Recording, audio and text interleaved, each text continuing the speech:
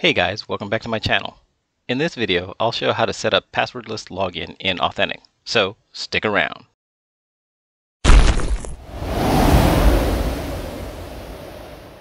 This assumes you already have users created that have WebAuthn set up as their two-factor authentication. Firstly, navigate to your Authentik instance and log in as administrator.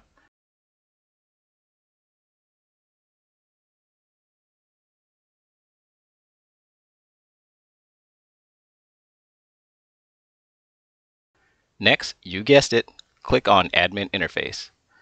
Click on Flows and Stages to expand it, and click on Flows.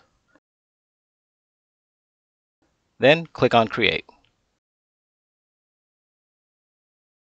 Give your flow a name that makes sense to you. I'll enter Kuptonian Passwordless Flow for mine, and same for my title.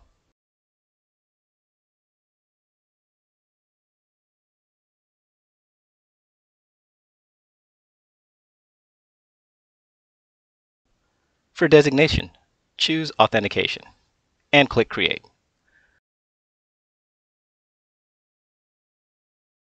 Now, click on your newly created flow. Click on Stage Bindings. Click Create and Bind Stage. Choose Authenticator Validation Stage, and click Next. Again, give your stage a name that makes sense. I'll enter Kuptonian Passwordless WebAuthn. Under Device Classes, be sure to choose WebAuthn Authenticators. The reason per documentation is that passwordless authentication currently only supports WebAuthn devices. Link to this in the description below. Anyways, jumping back, we want to scroll down and for the Not Configured action, choose your preferred action. For instance, you can flat out deny the user or force them to set up an authenticator, which is what I'm doing. I have user verification must occur under WebAuthn user verification.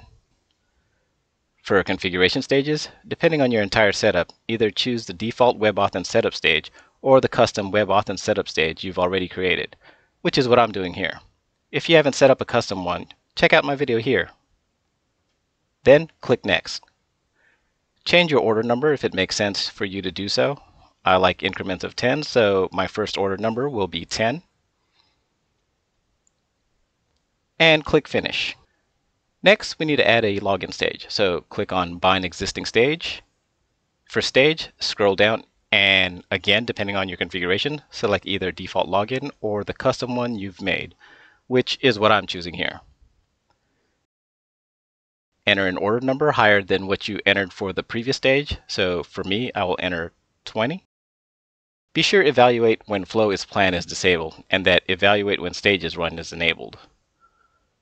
And click Create. Click on Flows. Now find and click your main authentication flow that users use to log in. Mine isn't listed, so I have to manually search for it.